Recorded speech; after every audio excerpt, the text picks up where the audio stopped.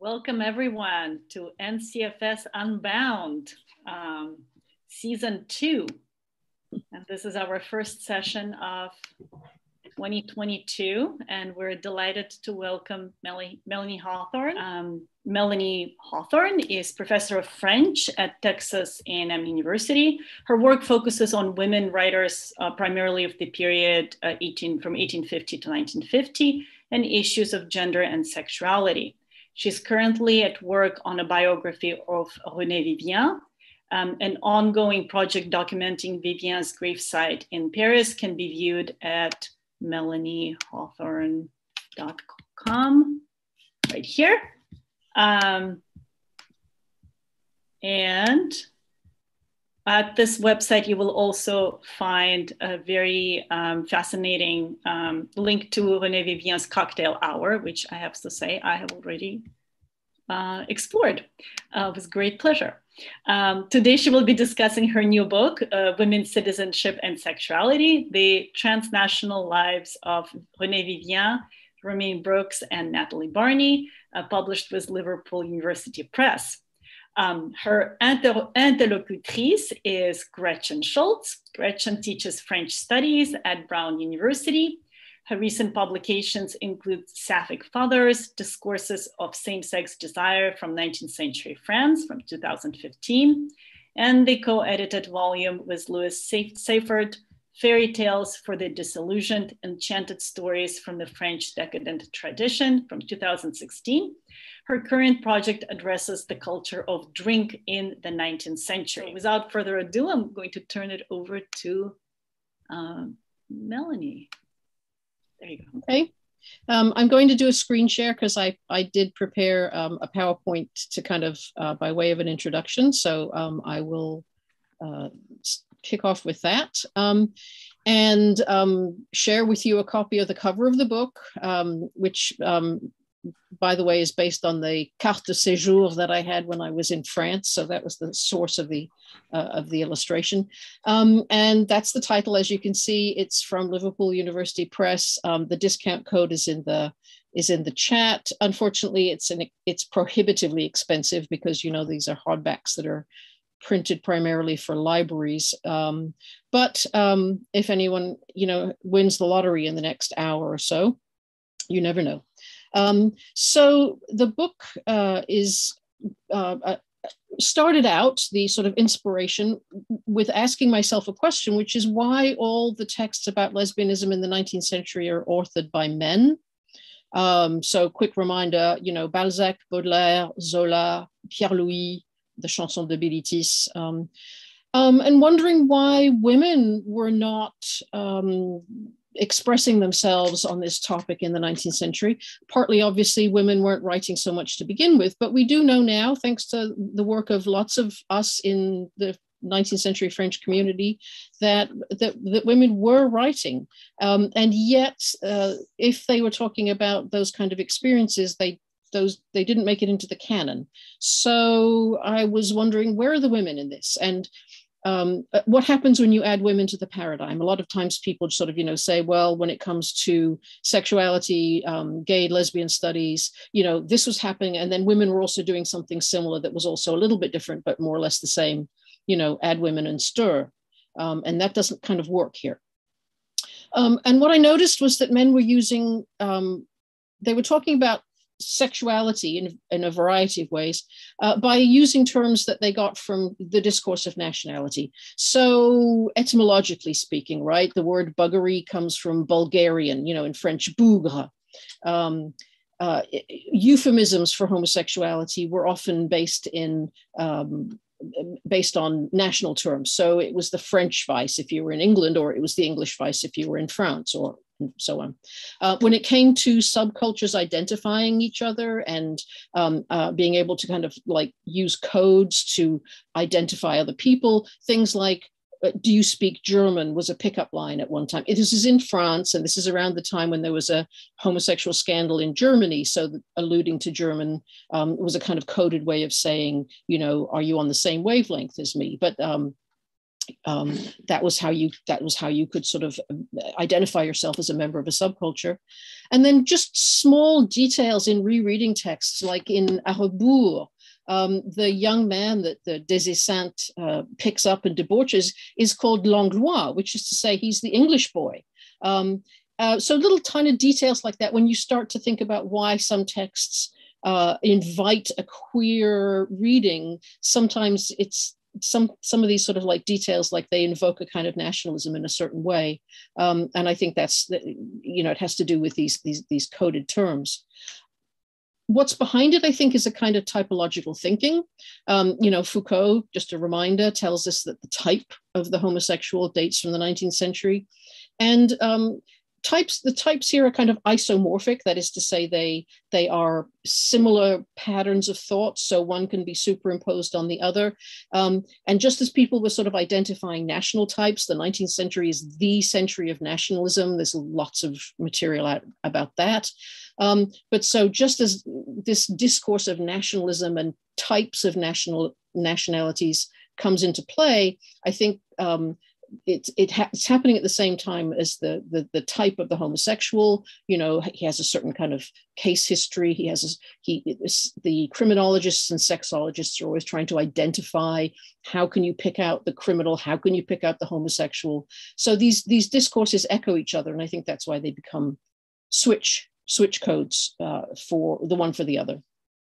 But why aren't women doing it? That's the question, right? I mean, if you assume that this is working effectively for men, why aren't women doing it?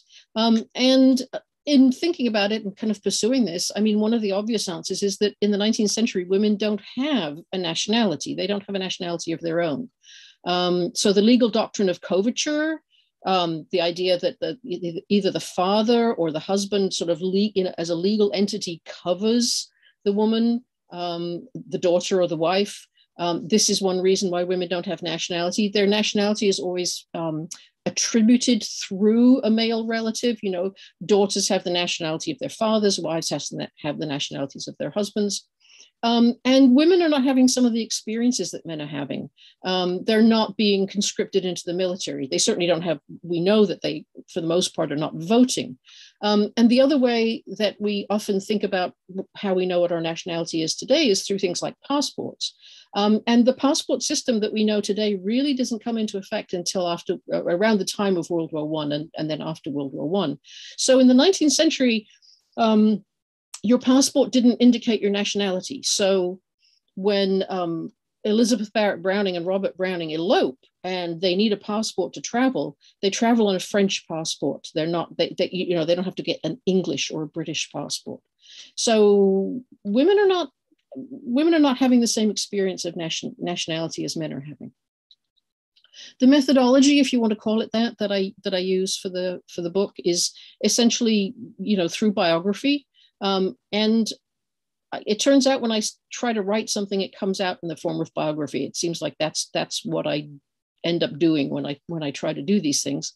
But I think, to some extent, lives are interesting because we all have one. And I'm always interested in how other people get through theirs and how they manage things and how they cope with things and how they respond to things. And I also think of the kind of work that I do, which often involves a lot of archival work, as a kind of anti-entropy. Things break down, things tend toward chaos, information gets lost. So anything you can do to stem that breakdown, I kind of feel like is doing some kind of good work in the universe. I know it's a tiny corner of the universe, but nevertheless, that's my contribution to kind of holding back the ruin that awaits all of us at some point in the distant future when the Earth crashes into the sun. The women that I work on in this book, 3 women, they're all born in the 1870s, so they are products of the 19th century. They come of age in the 19th century. They're all connected, but they die at different points, and that makes a difference. So the first person I talk about is Renée Vivien. And she dies in 1909. So she dies before World War I. And that shapes her experience it makes her experience very different to that of the other 2. Renée Vivien has an affair with Natalie Barney. in around 1901. So they are connected. Then after they break up, Renée Vivien has a very quick affair with Romaine Brooks. They don't get along, they don't hit it off, so that never becomes much of a thing. But then Romaine Brooks and Natalie Barney meet after Renée Vivien dies, and it's actually, in fact, through Renée Vivien posthumously that they get together in some ways, and they become lifelong companions, not exclusive companions, but because there are other people, other relationships, including important ones. But they are together until the year before Romaine Brooks dies, when she breaks up with Natalie Barney. She's in her 90s by then, and she says, "I've had it." So that is a lifelong relationship. And Natalie Barney, you can see the portrait there of her. That's painted by Romaine Brooks. The image of Romaine Brooks, of course, is that famous self-portrait that she does in the 1920s. And Natalie Barney, who of course died 50 years ago to the month. This is the 50th anniversary of her death. So Brooks and Barney both die in the 1970s. And so they have quite a long life after Renée Vivien dies. And that sort of makes a difference, in fact. So and there's a chapter on each one of them. And in each case, I try to sort of add something to the biographical record based on things that I found. So we know that Renée Vivien traveled a lot in Europe, but we didn't always know that she did in fact travel to Asia. She was an important collector of Asian works, but the travel took place after she collected. It was very late in her life. But nevertheless, I can document the fact that she went to Japan, China, Hawaii, etc. Still without a passport, though. She never had a passport. That's what's interesting about her travel. I also found the records of Romaine Brooks' illegitimate child. The biographers said, you know, she reportedly had an illegitimate child. Well, she did. And the book contains the story of that child and what happened to the child. And then a very bizarre obituary of Natalie Barney that appeared in the New York Times after she died, in which they absolutely insist on the fact that she was married, and not just once, but twice. Like, she was married twice, according to the New York Times. And even more bizarrely, to her father. Like, they get her so wrong. And it's so sort of Oedipal, and it's so interesting that they make this mistake. So those are some of the sort of sources of material that I use. But I'm interested in their national belonging. I'm interested in the fact, for example, that Renée Vivien probably never had a passport. All the travel she did, she would never have had the experience that so many of us have today, where you cross a national border and somebody makes you produce a piece of evidence about what your nationality is. That would have been an entirely foreign experience to her. Brooks, on the other hand, was expatriated because in 1907, the United States passed the Expatriation Act that said if you married a man who wasn't American, you lost your American citizenship. And of course, she was married to a Brit. So that was a very, experience that would bring you up very short. And Barney, who lived all her life in France, but never became a French citizen. So those are some of the ways in which I look at how they were all transnational. Brooks and Barney were American, sort of, by birth. And Renée Vivien, her mother was American, but of course her mother lost her citizenship, and her father was English. So none of them were born in France. None of them were sort of French by conventional definition of that term. And yet they all lived in France, worked in France, died in France, and so on. And it's kind of a Goldilocks story in some ways, because partly what I'm arguing is that for Renée Vivien, nationality was a very loose category, precisely because she didn't have these kinds of experiences. And consequently, I think her sexual definitions were also very loose. She's well known for having resurrected the work of Sappho. She learned Greek so that she could translate Sappho. She imitates Sappho's verse forms and so on. But it seems really more like for her, the fact that Sappho was a lesbian is more of a geographical term. Like, a lesbian is somebody who lives in Lesbos, which, by the way, is Turkish at this time. It's not even Greek. It's part of Turkey. So her sense of, I think, sexuality was very loose as a result of that. Brooks is the other end of the scale. You know, she's expatriated. She has a child. She's the mother of a French citizen, but she refuses to be that. But these are experiences that define her from the outside. So for her, I think sort of sexual categories were way too constricting and confining. And, you know, for Natalie Barney, maybe it's just right. She lives her whole life in France, but she never becomes a citizen. She remains a denizen, which is to say an inhabitant, but one without the sort of civil rights of a citizen. So that balance comes at arguably at a cost. That's the end. At the very end of the story, I talk a little bit about my own experience of becoming an American citizen and some of the quirky things that are still happening in terms of asymmetries between men and women today. And I talk about my own experience of becoming a citizen, which became an exercise in having to perform gender, because the summons to appear in court for the final act of becoming a citizen, the summons that I received had a very interesting message stamped on it, and it said, "Men must wear ties and women must wear dresses." So it's like, in order to get your citizenship, you have to perform gender, so this was, 1999. So I think it's very interesting how these ideas are still tied together. But that's the gist. So yeah, that was that. I think there's still a lot to be said about the ways in which these things interact.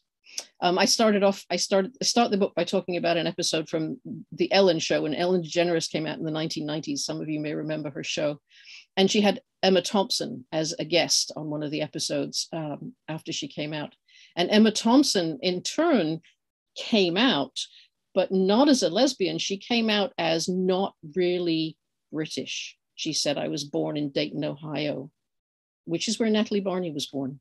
So, it's interesting how some of these things come back around.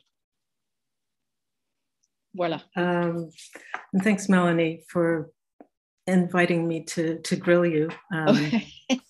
Pleasure's mine. Always a pleasure. I guess I could start by saying that there's quite a lot about your writing that I admire, and so this is an opportunity for me to faire ton éloge a little bit. Too kind. It's quite a good read. It's quite engaging. Somehow Melanie is able to be rigorous, lucid, multi-layered, but at the same time, really funny and a fun read. She's a good storyteller, as I think you can already see here. And when I read this book, I sort of felt a bit like I was going on a ride with someone else in the driver's seat, and I wasn't quite sure where I was going to end up. But there were all sorts of really fascinating things to discover along the way.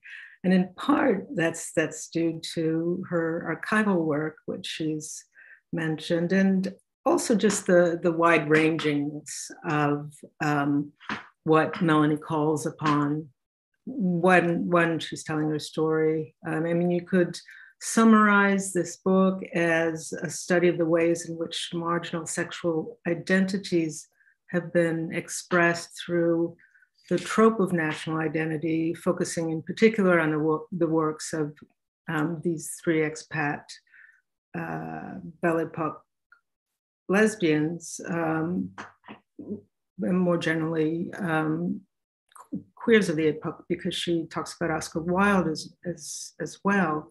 So it's that, but really it is so much more. She talks about the histories of passports and marriage laws, dual citizenship and statelessness, late 20th century media culture. There are forays into British and American literature. And as she mentioned, Melanie tells her own experience of becoming a naturalized US citizen. So I guess I just have to start here. I know the answer to this question now, but when you read the book, Melanie relates the story about how men have to wear suits and ties and women have to wear dresses, and that when she shows up, actually, there are some women who are wearing trousers, but she never says what she's wearing. So my question to her is, did you wear a dress? Yeah, I wore the interview suit that I interviewed in for my job at the MLA, which was, you know, a heavy. So this is in San Antonio in March, which is pretty warm. And I'm wearing, you know, a formal wool business suit, business attire. Yeah, and that's the last time I wore it.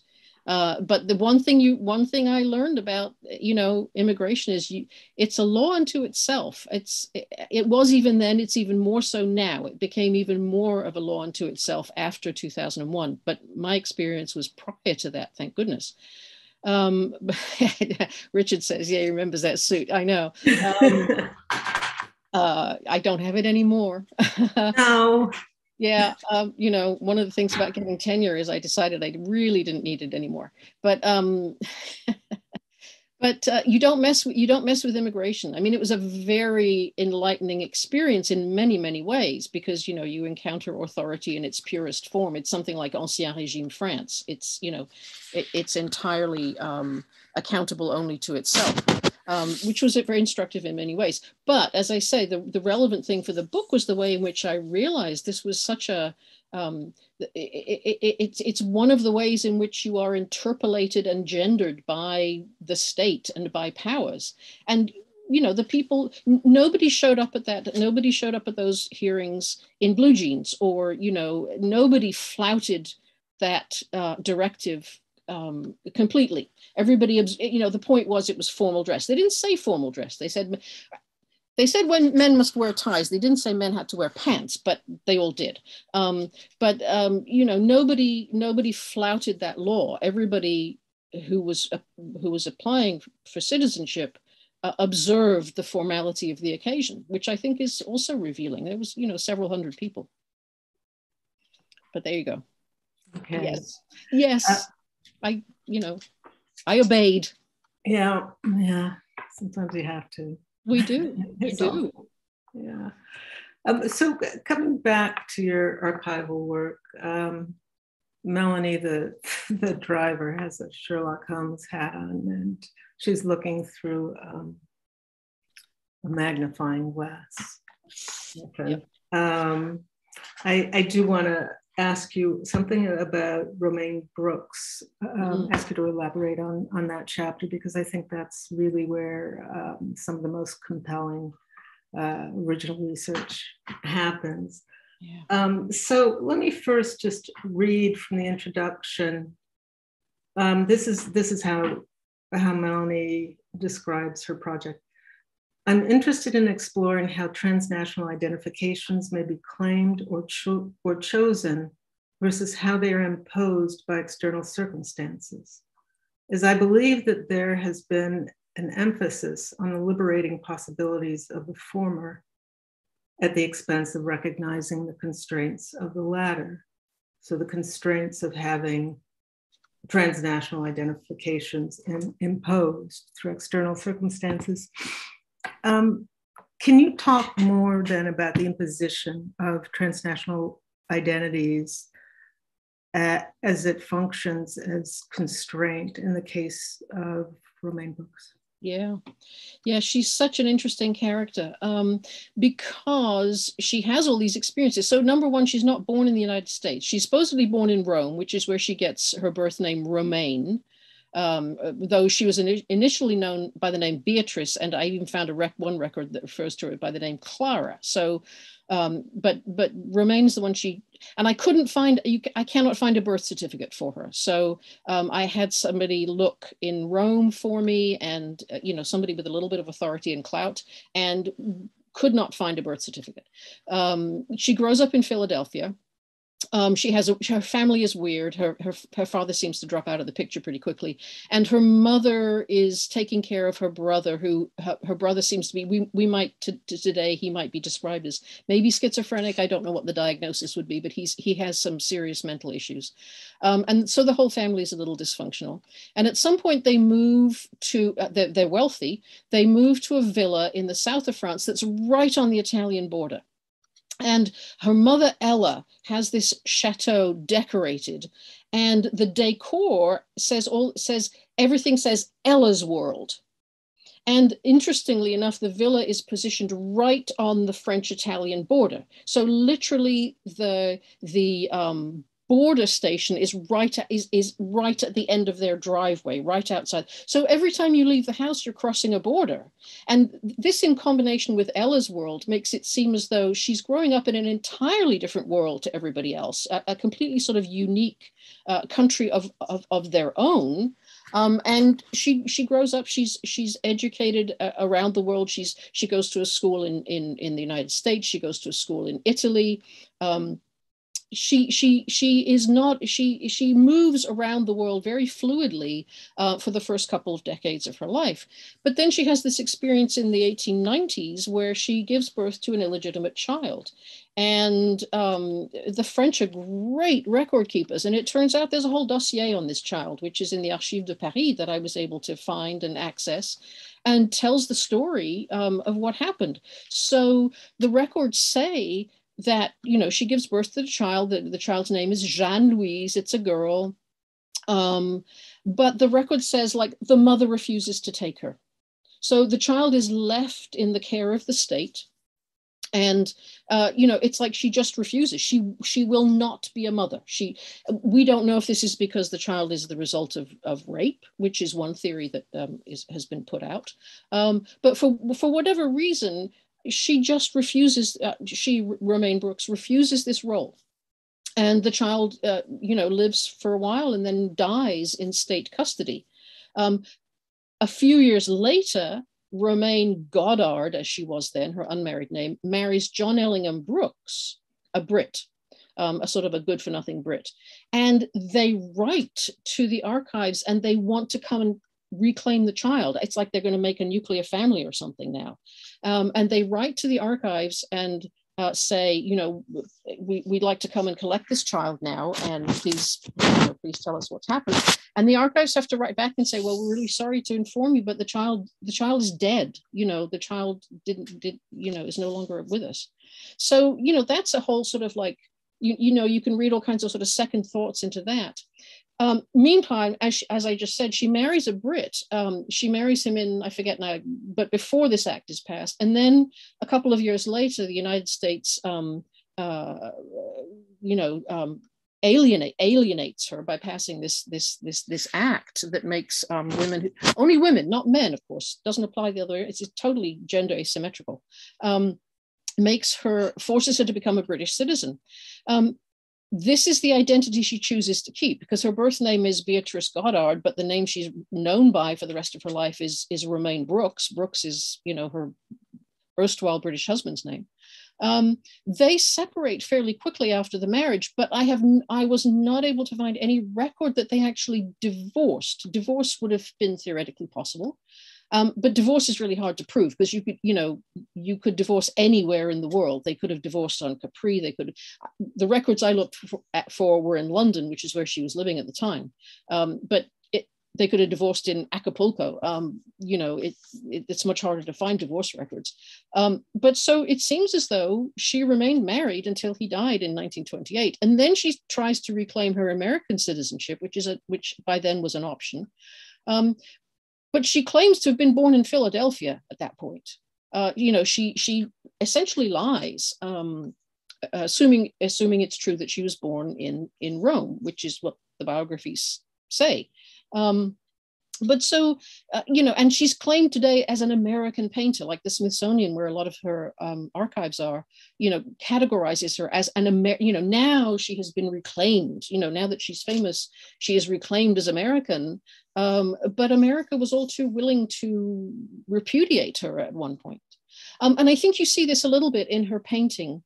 Her paintings have been described as cambrioleur d'âme, which it gets mistranslated and it gets misapplied, because people translate it as a thief of souls, and it's not a thief, it's a burglar, which is a different kind of theft. Burglary involves, invading your private space. It's not just a theft that takes place in the street, it's an invasion of your privacy.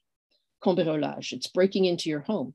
And it's not she who's the cambrioleur, it's the portraits. So I think the way that explores, violating boundaries, the way that she's using her art to explore violating personal boundaries, I think ties in very well with the way in which her own boundaries have been violated by institutions that keep trying to place her in a certain box. And despite the fact that she's wealthy and she can travel and she can live where she likes and she has all kinds of privilege by virtue of being wealthy and white and so on, I think she experienced some interesting imposed identities in her own life. So in contrast with Brooks, Barney appears not to have suffered from such impositions. Can you say why? Yeah, I mean, Barney, I think, partly she didn't get married. So she didn't have this issue of losing her American citizenship. She kept her American citizenship all her life. The hardest time for Barney was World War II because she spent it in Florence. And she was under the protection of sort of some of the sort of fascists with Brooks, but she was under the protection of sort of some local fascists. So when she wanted to go back to France after World War II, she had a little bit of a hard time, but she was wealthy. And I think that insulated her against a lot of things. So she sort of found the sweet spot. She's found the sweet spot in between Renée Vivien, who traveled hugely, but never really had to define herself in terms of categories very much. Barney did a little bit, but she evaded being. I mean, it's not, interestingly enough, I say she didn't get married. She did get married. Well, not legally. But in 1918, she signed a marriage contract with Lily de Gramont, who was her other long-term partner. I mean, it has no legal import whatsoever because Lily, for one thing, Lily de Gramont was already married to somebody else, so it would have been a bigamous marriage. But of course, two women couldn't get married then anyway. But so I think it illustrates the way that she plays the edges, right? So it's marriage, but it isn't marriage. It's not a marriage that has legal consequences. It's not a marriage that gets her alienated. It's totally a marriage that they agree on and they decide the terms and what that's going to mean, but it doesn't have any kind of legal constraints attached to it.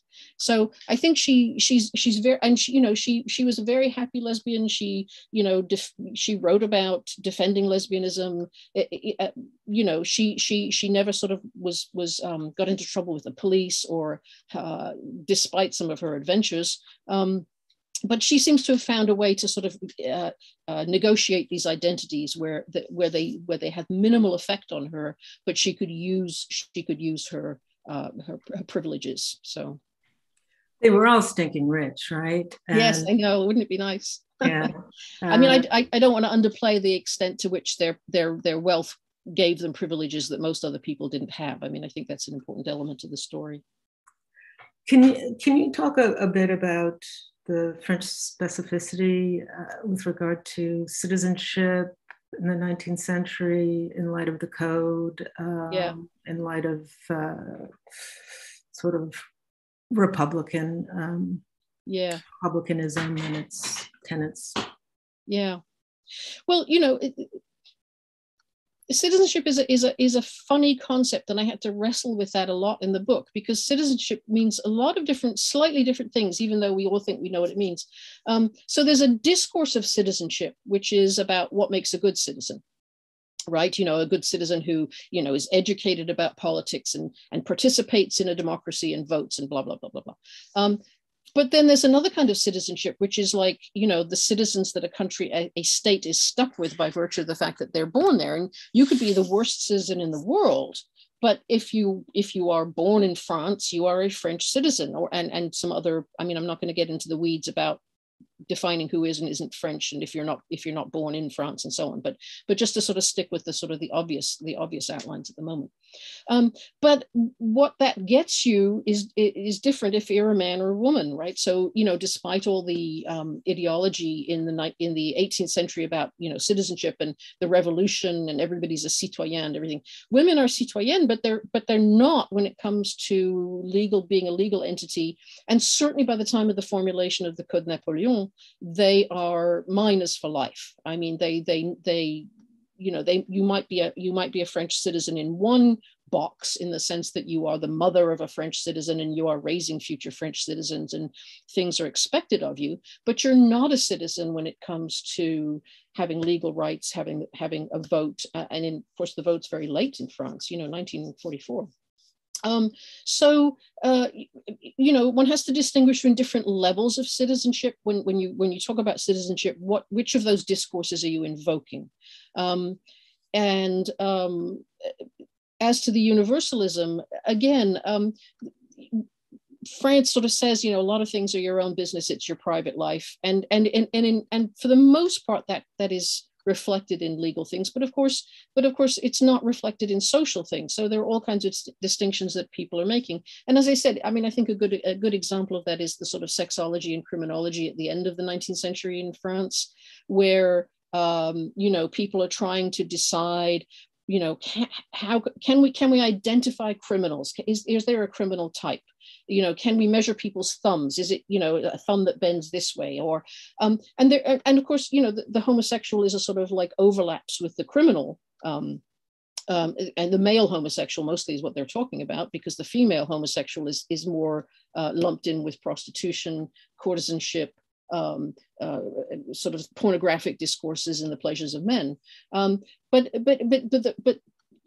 the discourse of universalism doesn't preclude people trying to make distinctions about other types of person within French society. So it's a difficult thing to pin down, but I think these things exist sort of in parallel with each other and sometimes in contradiction. You know, universalism is all very well, but it only goes so far. You know, the state and society is not always quite the same thing as the state, but society is still interested in types of people. We're interested in types of people so we can predict people's behavior, so we can decide who to react to and how we want to behave with people. So those things still come into play, I think, a lot. Maybe one more question. I mean, I have many more, but time is passing. And I guess it's a meta question. I'd like to talk with you about writing, about why and how you wrote this book. You and I have had conversations in the past about our ambivalence toward academic writing, the codes that are imposed, the politics of citation, the obligation to perform mastery and so on. Besides, it's just sometimes ugly prose, right? So what do you do with that? There are ways that you push back against it in this book. And if I can give just one example, you could just look typographically at the afterword and timeline, if you can see this, where there are two things going on at once. Here, Melanie tells her story of naturalization.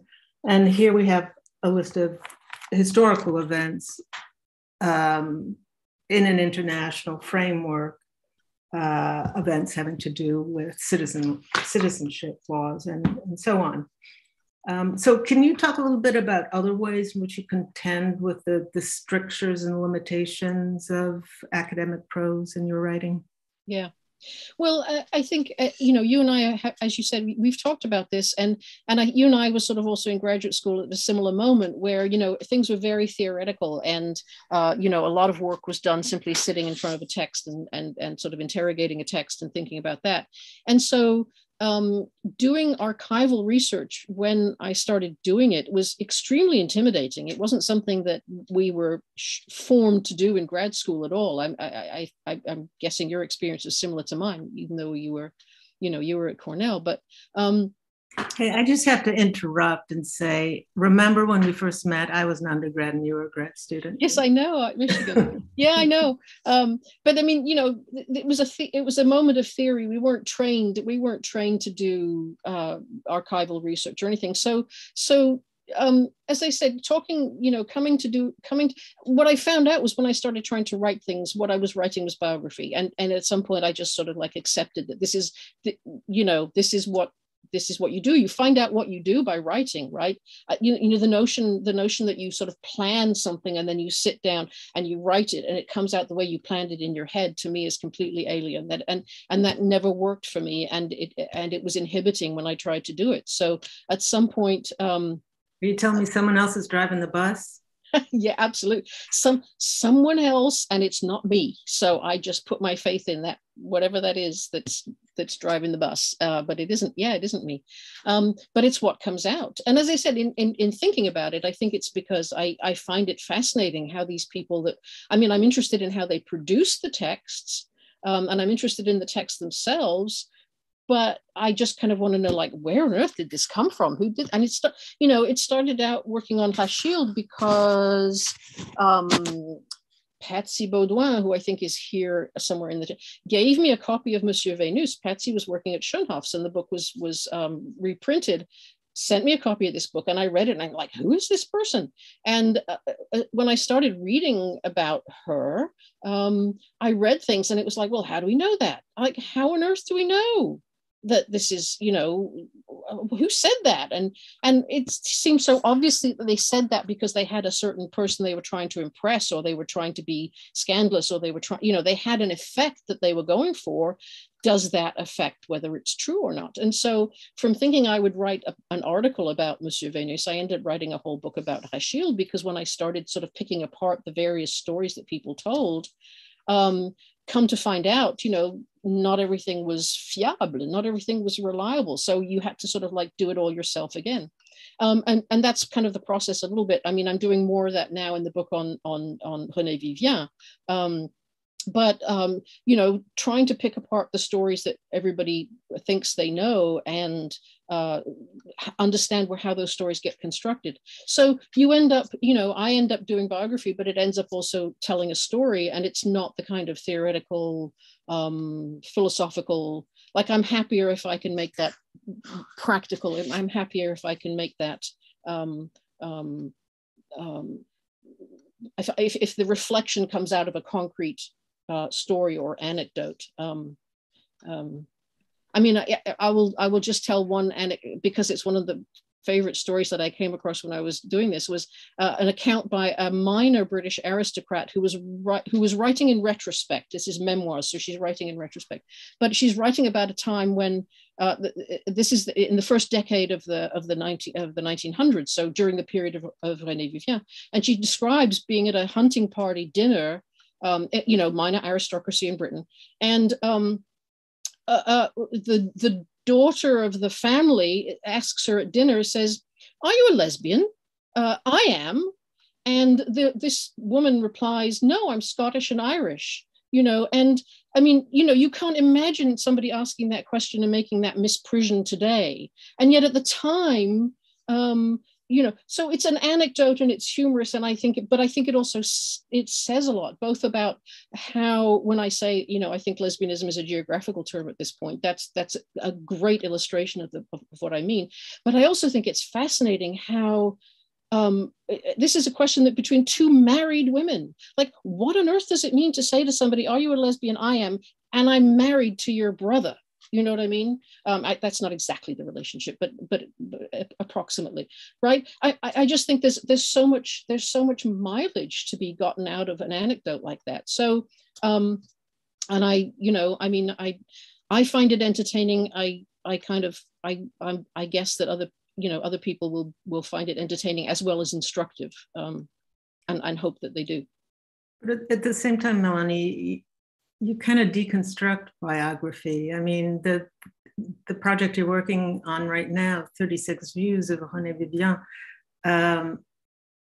almost says as much as we know, or as much as we can try to counter entropy with our trouvailles. There's no way to really know a life, right? Or are we, go back to that opposition between the imposition of identities on one hand and the seizing on to them. Mm-hmm. I mean, what does a biographer do? Impose something, or relate the choices made? So these complications really come through in your writing, I think. Well, Julian Barnes says biography is tying holes together with string, which I think, that's kind of what it is, right? There's just, but you find a whole bunch of holes and you work some string around them, and before you know it, you've kind of got something. I mean, it's a sort of like, it's sort of an intellectual macrame or something. I don't know what that makes it, but the project of knowing a life is doomed, because there really is no end to it, and there's no such thing. But I think the process of sort of trying out different stories, and this person tells this story about that person, this person tells a different story about that person. They're both stories, but you sort of can match them up. They're holes, you tie them up with string, and from the interaction of the stories, something emerges. Like you don't say one story is true and one story is false. Both of these stories have a truth, but the truth is this person was telling the story to a third party, so they were more interested in emphasizing that, whereas this person, was an ex-lover of the person, and so they have some animus or an axe to, it's about contextualizing the stories, but when you put them all together, you sort of get something that emerges as a kind of coherence, without sacrificing the individuality of the stories. Mm-hmm. And I think where possible, you preserve, the anti-entropy is you preserve the stories, you preserve the records, you try to keep things in front of people so that they don't get lost again. I mean, every time I read biographies, and I realize how much basic information we've lost, especially, women's lives, gay lives. I mean, lives that people didn't think were worthy of recording in the past. So much information is lost. And I just love it when you get into an archive and you're like, oh, wow, I didn't know that was that person. Oh my God, it's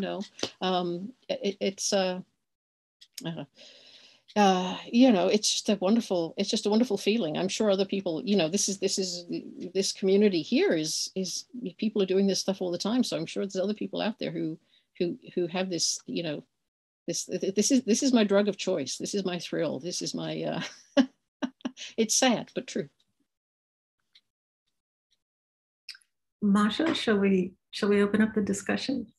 Sure. I think there are a couple of questions in the chat. Oh, yeah.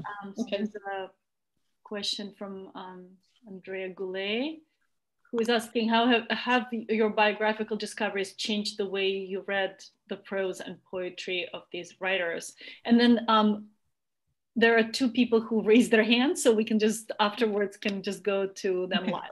Yeah. All right. Okay. Yes, I mean, I have a tendency, which is bad, to read things autobiographically, and in grad school, you're taught never conflate the narrator and the author, right? I mean, that's just a cardinal sin, and so I try to keep that in mind, and there's times when it's important to maintain that distinction, but I also, even if the narrator is not the author created the narrator. So there is still, I would maintain, there is still a relationship between those two personae.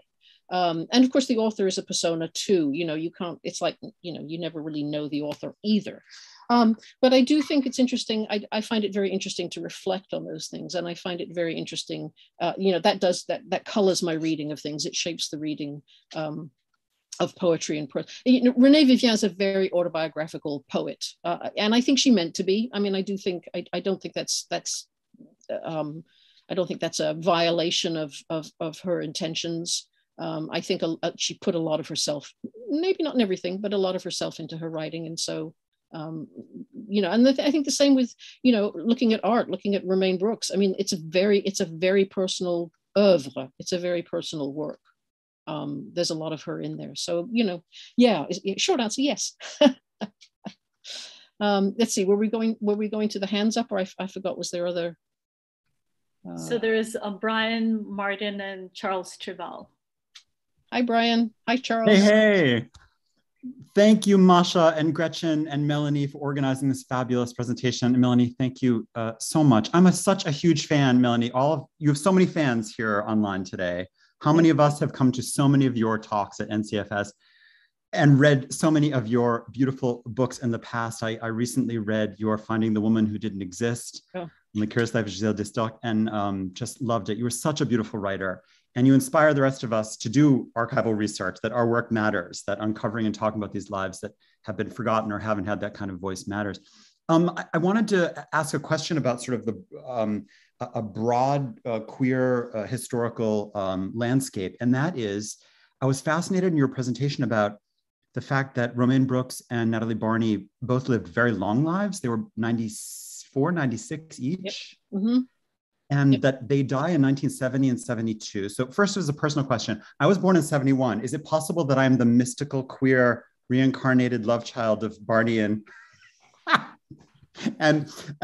Brooks? No, but more seriously, they die in 70 and 72.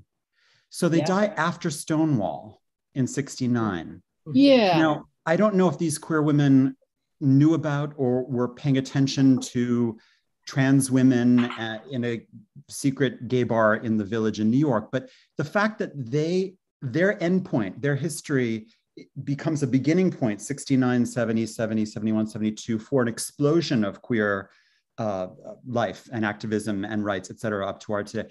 And I was just thinking too, that they had this long marriage.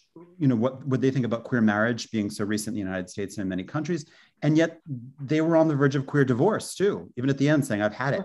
Yep. And queer divorce is the new queer marriage. You know, it's like people have been married now for 10 years and are figuring out they're sick of each other. But the point is, my question is, what about the broader landscape? What does it mean that they end their lives at this point of sort of a new American and global explosion of queer rights and discussion? What is their place in it, perhaps? Yeah. I think by the end of their lives, you know, as you said, they're both in their 90s. They both have aging issues. You know, let's not forget, Natalie Barney is evicted from her famous salon, the Rue Jacob, at the end of her life. She dies in the Hôtel Maurice. She dies on the right bank. You know, everybody talks about her as a woman of the left bank. She dies on the right bank. And she's evicted. So, I mean, you know, eviction for her is not what it would be for maybe you and me. You know, she's not out on the streets because her money shields her. But nevertheless, you know, people in their 90s, you know this, Brian, you know, that's not an easy time, and having to change your life around, you know, that's not what you're, and you know, Romaine Brooks also had issues, and she died in Nice. She's living in the south. So I don't think they are as in touch with what's going on in, let's say, North America as they would have been several decades ago in the 1930s, let's say, when there's a whole bunch of expatriate Americans that they're socializing with. As to their place, I think they established their place in queer history, I think, in earlier decades, and I think primarily in the interwar years. You know, that's when Romaine Brooks is doing most of her work. But they clearly did mingle with a whole bunch of queer people in the broadest sense of the term, and the role of Natalie Barney's Salon was to provide a friendly space for that kind of cultural exchange to happen. I mean, I think that's her great contribution. I mean, her writing is I enjoy it. It's, you know, her aphorisms are it's not a genre that people like so much today, but I mean, her real contribution was the Salon. So I think they by then they were sort of like resting on their laurels a little bit, I think. So, you know, there's coincidence in the dates, but it's also the emergence of the second wave of the women's movement then, out of the 60s. And I think that it's interesting how that movement kept their, and the memory of Renée Vivien, that's where their memory was kept alive for a long time. Thank you for the question. Charles? Yeah, I loved Gretchen's metaphor of going on a ride. And I want to ask some specifics about the map, that the route you're taking. I guess it's just two aspects of it, but you've talked so much about the laid out the book in a marvelous fashion. One thing you failed to mention, but it has to be said, the footnotes in this book are extraordinary. It's just it beggars belief, to use a word, beggars belief that you did this archival research. As long as it doesn't bugger belief. No, not a buggering. There's begging. I'm not sure we could go into that discussion, the beggar bugger, but anyhow, because somewhere it's in a footnote here apparently. But it really, so much of the research and the richness of the research lies not just in the laying out of the main narrative, but also in the apparatus that you provide. So I guess my question is, and it has to do also with the afterword, your editorial thinking, what to put where, so what to include in the body, as it were, of the work, how to construct the inner chapter, why construct an inner chapter, an afterword, what you're thinking about that was. And let me just mention that my two favorite footnotes are the one about the find on page footnote 33 on page 48. The one where your big discovery, the Japan story, and then the other one is towards the end when you talk about whose song God bless the USA, Lee Greenwood, the Lee Greenwood footnote. I mean, this is really a treasure trove on so many different levels. But I'd like to know about your thinking about constructing and putting these different, all this richness together.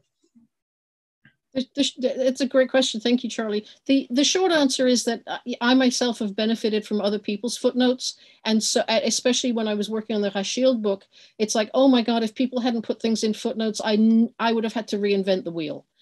So my sort of philosophy about footnotes is put everything in a footnote, because if it can help somebody else not have to reinvent the wheel, not have to go through that process again, if it can save them, a big detour in that ride, I think that's a useful thing. I love the notion that you can have favorite footnotes. I've never kind of like rated my books on which my favorite footnotes, but that's definitely a category I have to start thinking about now.